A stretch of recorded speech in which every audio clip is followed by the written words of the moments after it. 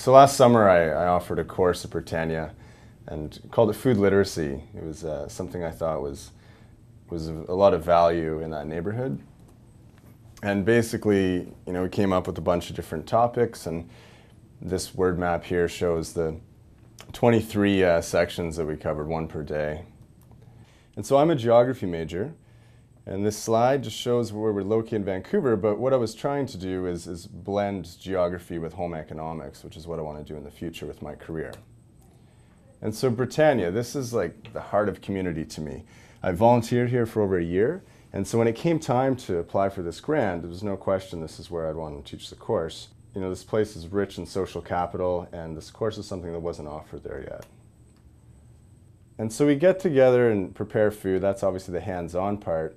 And it was really great to see these students learn from mistakes. So incidentally, this day we were preparing rice, and we had to do our best with what we had. So using a pressure cooker pot, not as a pressure cooker, turned out to be quite the adventure in learning. And then this was by far my most challenging day as a teacher. I was given the task of teaching these students how to develop knife skills. And so a lot of them had honestly never used knives before. And so we met in the morning and I gave a demonstration, and I tried to set up the room in this manner. And I think we cut 20 different vegetables that day and made a huge colorful stir fry that we shared with others. And it was really great to see how they did. One day we had a guest come from Bishop's Restaurant, Avellino, and he brought his recipe as well. This is called punched potato with local salmon, and the students made this, and they were really impressed by what special plating can do to a dish. So this is a dish we had at a French restaurant we went to, and although it was an amazing experience, the students learned so much about etiquette and fine dining. We even got a tour of the kitchen here, and they got to see the makings of a fancy restaurant. But the next day we made this dish, basically brown rice, lentils, kale, carrots, a little garam masala, and coconut milk. Came out to less than 50 cents a portion, and I honestly think they loved it just as much. And so we shared that meal with here the Kettle Friendship Society. So this is located across the street.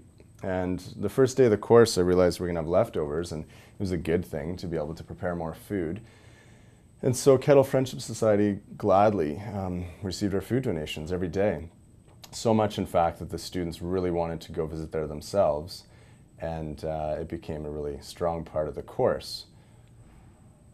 And so with the Kettle Friendship Society, it created this cycle of empowerment and of community. And so with the grant, I was given money and resources to offer this course.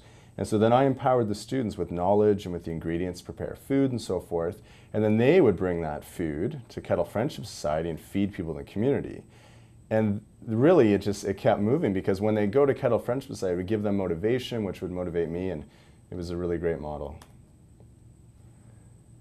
And that's it. That's what I did last summer with my Chapman grant. Chose this picture because it shows where I'd sit at my desk and wait for the students to arrive. And I can honestly say it's the best experience I've had at UBC.